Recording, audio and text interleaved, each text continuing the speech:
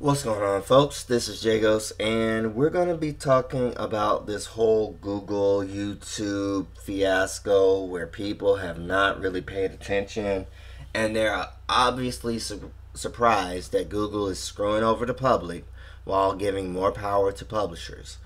Let me sit here and let's take it back. When YouTube first started, it wasn't really about the publishers. They didn't even know about it, they didn't care about it. What has been happening is that YouTube and Google have been the target of a Hollywood harassment campaign for quite a few years. Now, in this day and age, advertisers have a lot of control over what's said on YouTube. YouTube is a monopoly. Wherever YouTube has a monopoly, they sit here and screw you to sit here and get more money out of you. And they've been doing it where they've cut ad revenue, where they've sat here and given more tools to publishers to sit here and control quote unquote copyright or corporate rights, and to basically make it so it's very, very difficult for more of the public to sit here and have a voice. If you want to sit here and look at a political equivalent, look at what's happening to Jill Stein because Google is in the tank for Hillary Clinton. You can sit here and this whole thing about them taking ad revenue and all this other stuff, understand that means that they're catering to the advertisers over you.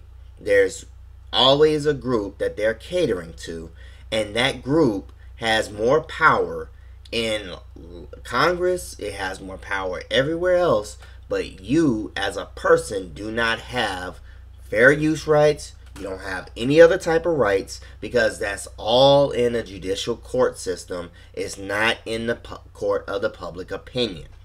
If you want to change Google, you have to go through Congress.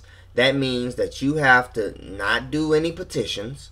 You have to sit here and absolutely get off your ass, get off the computer, and sit here and protest Google. You have to protest Hollywood. You have to protest what is going on because that's the people that are running the laws that sit here and decide who has more power on the internet. Everybody came together for SOPA. Everybody came together against the rules by sitting here and having Congress form and legislate. Legislature and the rules that are scripted are all controlled by Google as well as other people because lobbying has more influence than any kind of public protest that you have. So, if you're sitting here and you're upset about the current economic system that we are in, if it's not working for you in any way, shape, or form, you need to sit here and go to Congress. You need to change Congress. And I don't believe that changing it to a right-wing position is going to be in your best interest. The reason being, usually, if you have any type of libertarian leaning, any type of conservative leaning, or even liberal leaning, all of those sit here and push more for corporate rights over the rights of individuals. Now, we can get into the ideologies of each one in a separate video. I'm not here for it. That's not the point of this. This is to say that if you're a liberal, conservative, or libertarian, and you want to support Donald Trump or Hillary Clinton at this current point in time, understand that they are not going to help you in terms of your fight with Google. This is who the fight is with. Not only Google, it's also with Hollywood. Both of them are fighting for control of how much eyeballs and how much profit and how much money they get out of you. Your money on YouTube is next to nothing compared to what Google gets out of you from the publishers and the advertisers. They have control of a platform that you do not have control over. You don't have control over it because a publisher can come in, take whatever video that they want, and take it down through copyright laws. The copyright laws have been changed for the last 40 years against the public.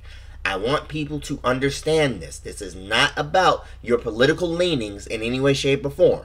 You can fight about that all you want in the comments. But the point is, if you want to sit here, form up with other groups and other people to change the laws, you need to do that against the Congress that cannot be pushed any further right wing because it's controlled by a Republican Congress. And guess what?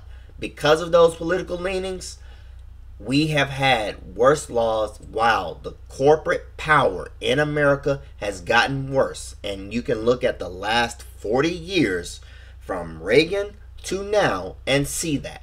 So, just to push this, if you think that we are a left-leaning country in any way, shape, or form, you're just going to have to keep moving on, because this is not true. This is not factually accurate. You can see that because we have a Hillary Clinton as the newest Ronald Reagan, while Donald Trump is also a right-leaning person, we have two major candidates that will not help you in this Google Hollywood fight that is basically about them getting more power over what you can see. That's essentially the fight in front of us. Now, if you want to help that fight, you can go to the EFF. They'll explain some of it, but you probably won't get a lot of the understanding that I've just put in front of you. Political leanings matter in Congress. You got to change the Congress. Don't try to sit here and influence the president. Don't try to influence the judicial court, because you have no power over that. They decide the rules. Change the Congress. And it has to be far more quote-unquote progressive, whereupon you have more Zoe Lofgrens, and less people like Mike Pence and all these other people that are right-leaning, corporate-backed, and sit here and go against your interests. If you want to fight Google, you have to do that in a collective manner and have far more people willing to sit here and push for better fair use laws, push for better public rights, push for the things that have not been pushed for the last 40 years. So, in the underbar, if you want to read about the lobbying power of Google, it'll be there, as well as any other links that I show and find to sit here and give you a more informed opinion about this. Other than that, I'll see you all next time.